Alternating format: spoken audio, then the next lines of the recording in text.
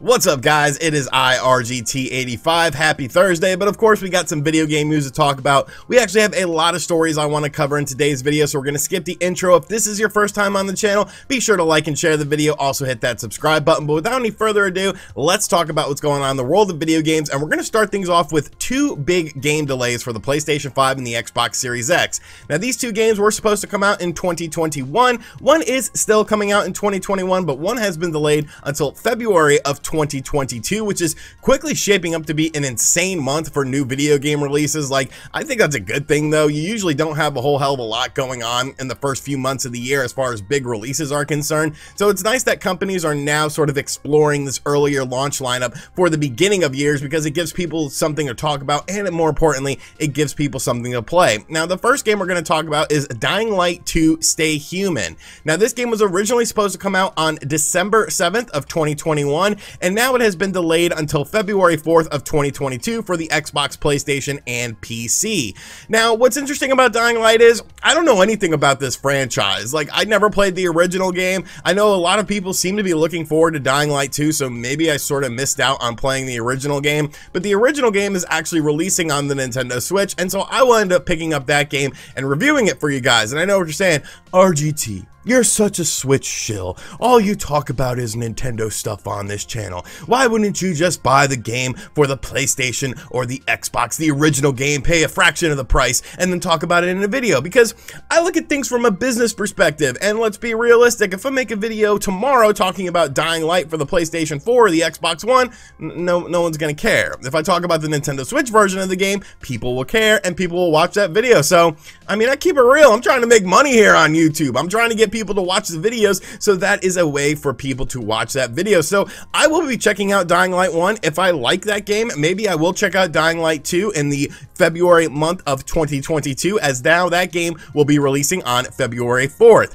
The next game is actually a game that was not delayed until 2022, but it did get delayed about a month, and that is Battlefield 2042. Now, I'm actually looking forward to this game. I'm sort of over the Call of Duty stuff. I used to really enjoy Battlefield 2, I think it was, back on the Xbox 360. I don't really recall which Battlefield it was, but I remember I would like run around with like a little drill and like drill holes in walls and like try to kill people with the drill. I just love the freedom that that game offered, and Battlefield 2042 definitely looks to expand upon that. This game will now be releasing on November 19th for the PlayStation, Xbox, and PC. So once again, another bit of a delay. This is only a 1-month delay though, so I don't think it's necessarily as bad as something like we've seen with Horizon Forbidden West and Dying Light 2, which we just talked about. But still, it's an annoying thing to deal with game delays. You kind of psych yourself up for when these games are coming out. You sort of plan like what you're going to be playing, and then when you get so close to the release date and then it gets delayed again, it's kind of a pain in the ass. But really, it's not a big deal at the end of the day. There's still going to be plenty of stuff to play in 2021 if you were looking forward to these games. Just, you'll have to be a little bit more patient with them. So let me know in the comment section down below what you think of Dying Light 2 and Battlefield 2042 getting delayed, how that's going to impact your gaming, or, I mean, do you even care? And if not, no, I'm sorry you didn't enjoy this segment.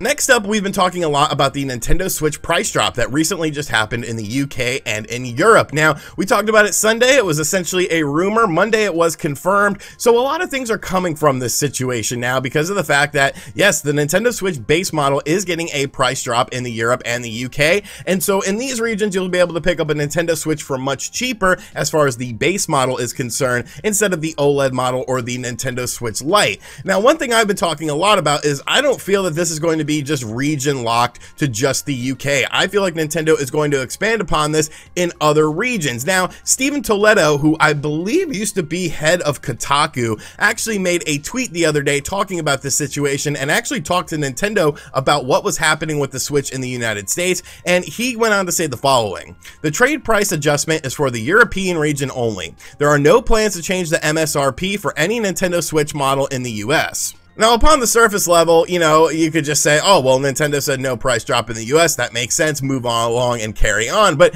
I don't necessarily believe that, just for a multitude of reasons. The first thing is Nintendo's lied to the media before when things were happening. Remember the whole new 3DS situation where they told IGN there was no new 3DS, and then literally the next day a new 3DS was announced and revealed? This is a situation where if Nintendo came out and said, yeah, you know, we're going to do a price drop on the base model for the Nintendo Switch in the US, like, people wouldn't buy a Nintendo Switch. They would simply just wait for October or November, more than likely November, when this would take place, and pick up the system at a discounted price, thus making Nintendo lose money. So to come out and say, no, we're not doing a price drop, is what any business would do, especially if it hasn't been announced. And that just sort of makes sense to me. Do I think Nintendo will do a price drop in the US? I definitely think they will. I fully expect there to be a lot of sales for Nintendo Switches in the month of November because of things like Black Friday, but I think that around that time frame is when you're going to see an official price drop on the Nintendo Switch base model, especially considering the fact that they're going to be promoting the OLED model. That's sort of the model going forward in the future with that mysterious dock that we talked about yesterday. A lot of secrets seem to be held within that dock, and of course, if you buy a baseline model, you can always purchase the upgraded dock at any point in time. So it would make sense for Nintendo to drop the price of the Switch base model in the US, and I definitely think it's going to happen. So officially, it's not happening, but behind the scenes, I definitely expect this to be happening, and I definitely think around the month of November, we will see a price drop for the base model of the Switch in the US. Finally, we are all expecting the Game Boy and the Game Boy Color to be announced, well, any day now for the Nintendo Switch's online service. It's been 2 years since the SNES came to the service. Of course, more than likely Nintendo is doing a Nintendo Direct in the month of September to talk about the holiday lineup of games and the first quarter of 2022 games, so a lot of people are expecting this to be involved with the Nintendo Direct presentation. Nintendo will probably do something like stealth drop it during the presentation and do a little thing and say, hey, now Game Boy and Game Boy Color games are going to be here, or they'll do it shortly thereafter whenever they do their presentation. But now we're talking about N64. Now, there's been some rumors about the N64 coming to the Nintendo Switch's online service, much like we've seen with the NES and the Super NES, and really, I mean, it makes sense. You got to remember the emulation, of course, was done on the Wii U. They can simply use that same emulation. There was stuff found within source code of Nintendo Switch firmware updates that involved things like multiple games that were involved in the N64 that was found in the source code. Some people thought that maybe it was just leftover stuff from previous games, such as the Wii U entries. Some people thought it was something new, but I mean, there's been lots of rumors and murmurs about this. But now a new report went out yesterday from, I mean, really two of the biggest frauds in the video game industry, Nate the Hate and MVG. First off, how can you believe anything that MVG says? The man says he's from Australia when he's clearly from Britain. Like, I don't even understand like how he's making a name for himself. He's a British man. He's an Englishman. Embrace it, MVG. Like, it's a cool place, you know? Pip pip cheerio, you know, fish and chips, stuff like that. And then Nate the Hate, the man won't even show his face because he knows that people might smack him if he's out in public because he's been wrong about so much stuff. I'm obviously just messing around here. These two are my homies. Obviously, they know a lot of things. MVG makes video games. Like, if you're playing Quake on any platform, thank MVG for that. And Nate the Hate has told me many things off the record, behind the scenes, that ended up becoming true, including some stuff that made literally no sense to happen ended up happening. So I believe in both of these individuals, and they did their podcast yesterday. I'll have a link to it in the description box down below. Make sure you guys check it out. Throw them a subscription as well. But basically, they seem to be saying that the N64 could be coming to the Nintendo Switch, but it's not going to be involved with the baseline Switch online service right now. There's actually going to be a premium tier that will include the N64. Now, this is just sort of speculation, but usually when Nate talks about something, he talks about it for a reason because he's heard something or seen something. And so I could kind of believe this would be something that was happening because of the fact that I think Nintendo needs to take the Nintendo Switch online service a hell of a lot more serious. There's so much potential for it. And this little drip feed of just random games whenever seems so silly when Nintendo has the largest back catalog of games to choose from to put on the Nintendo Switch service. Like, the Virtual Console did great. The Virtual Console had a ton of games on there that you could purchase from, and they had all sorts of systems. So I could see this happening, and I do think that if we do see this integrated, that Nintendo would want to do it in a higher price tier. And once again, that makes sense. You have your baseline tier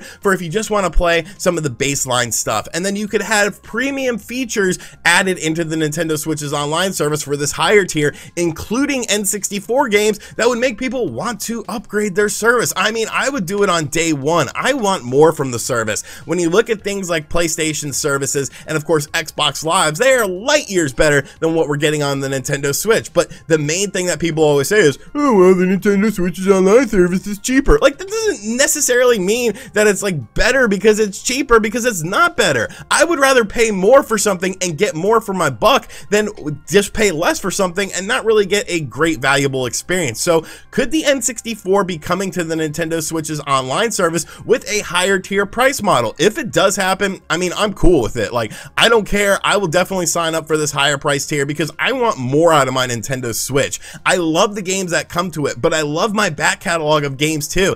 And it's a hell of a lot easier to play these games on one system than to dig out my N64 and then plug in an Eon adapter or plug in, you know, the RetroTink 5X and then set all that stuff up. Like, I like doing that, but I would definitely prefer to play them on my Switch. So N64 to the Nintendo Switch's online service. Maybe they'll do both. Maybe they'll do the Game Boy and the Game Boy Color, and then they'll do the N64 and then introduce this premium tier. I don't know. There's a lot of speculation going on about it. Let me know in the comment section down below though, would you be willing to pay for a higher price online Nintendo Switch service if you got more bang for your buck with things like N64 games? Alrighty, so that is going to do it for today's video. I hope you guys enjoyed it. Be sure to give me your feedback on all the topics in the comment section down below. And as always, guys, thank you for checking out this video. If you are new to the channel, be sure to hit that subscribe button. Be sure to like and share the video as well. And as always, I'll catch you guys on the next video. Later.